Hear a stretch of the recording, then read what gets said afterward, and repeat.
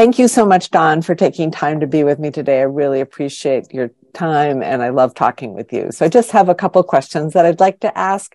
The first one is, what in your youth caused you to become an activist? What beliefs or events or things that happened to you when you were young? I was raised by my grandmother. So it was she and I that were raised together. And she was always conceptually treat people how you want to be treated. That was drilled into me as a child.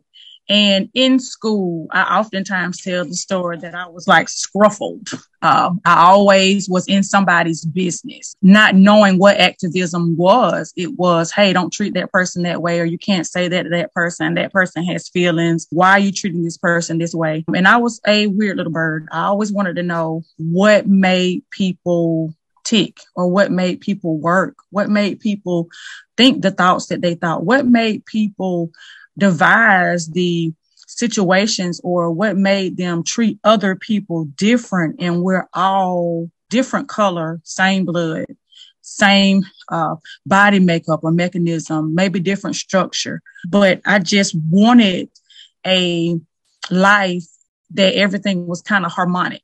You know, you treat people how you want to be treated. So that was the basis for activism for me, to treat people in their line of how I wanted to be treated. What continues to motivate you, to guide you, to give you courage as you go forward? Being told no, being told that I cannot do this, or it's not going to work for me and nothing's going to happen.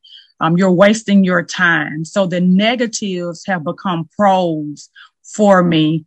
And the cons have become pros for me to push forward, to know that at some point I live in this fantasy world that life is going to shift and things are going to change and you're going to make a difference at some point. It's time consuming. There's prices to be paid. There's walks to be walked. This has been a lonely walk, but being told no, and it's not going to happen. And every time that I'm told no, and it's not going to happen and nothing's going to work and nobody's listening, something breaks. And that's been the driving force for me. Can you give me an example of a time when you were told no, that you just took that as I'm not going to listen to that, I'm going to go forward? That was even in the situation that I was in with the issues on the job that I was in that brought me to activism. Was, hey, I'm telling you, this is going on. This is happening here. What are we going to do about it? Why is anybody not doing anything about it? And I remember being told, you must not want your job. Do you want to remain employed? You're not going to be an employee here if you keep pushing the issue. So I don't have a button that tells me to shut off. It's a driving mechanism. And I'm so curious, and you oftentimes hear people say curiosity killed the cat. So I'm curious in that mechanism to want to know, okay, let me find out what's going on. Let me find out why this is not working. Let me find out why no one's telling me anything. And I just don't know how to stop. I was always the rebel in the home. I did the opposite of what I was told. So opposition pushes me forward. And then the love and the care for individuals' welfare, health, and mental being is a drive as well. I know that you've been a positive influence on many women's lives. Do you have one story that maybe comes to mind for you? Working in the prison system, I had a 23-year-old young lady that entered. I was a sick call nurse at the time, and she entered my office and she was in tears. And she and I had a conversation there to where she said her husband was going to leave her because she could not bear any more children. And she just did not want life outside of her husband. And she and I talked a few minutes, and I encouraged her. And of course, prayer takes a precedence in my life. So prayed with her and encouraged and motivated her and talked with her to find out that she was one of the women that had been subjected to the gynecological procedures that were involuntarily by the women going on inside the facility. And it was very heart-wrenching. And she and I cried together, and I began to build alliances with them to where they could come into the office, and it became a safe haven. So now I'm not just a sick call nurse. but am a motivationalist and I'm an encourager, and you can come in and we can have downtime. You can come in and relax, relate and release. So I became that place for them to relax, to be relatable to, and to release. What a gift you were in a very untenable situation. What advice do you have for young people, for youth activists today? I am 45. I'm a single mom of 5. Age plays not a part when it comes to being involved in someone's life or livelihood, making a difference in somebody else's life. I ran across a quote that Mahatma Gandhi said, "Be what you want to see in the world. You be the change that you want to see in the world." So I'm telling the youth activists, you be the change that you want to see in the world.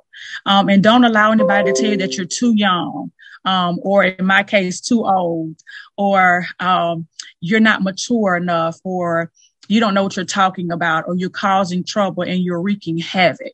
Whenever those things begin to hit your life, then that lets you know that you're stepping on toes and there's change being made. So press past the negativity. Use the negativity as a driving force.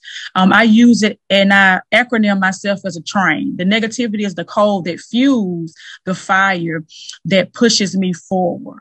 So press forward past what any negative words or any negative connotations that people have for you. Do the opposite. What gives you the courage to keep going when you get negative after negative after negative? As a child, my grandma would tell me all the time, "Girl, keep your mouth closed. Leave that alone. that doesn't concern you." But I was a watch child. So being the watch child, I work reversed. And what fuels that is there's a little bit of curiosity on the inside of me that wants to know why.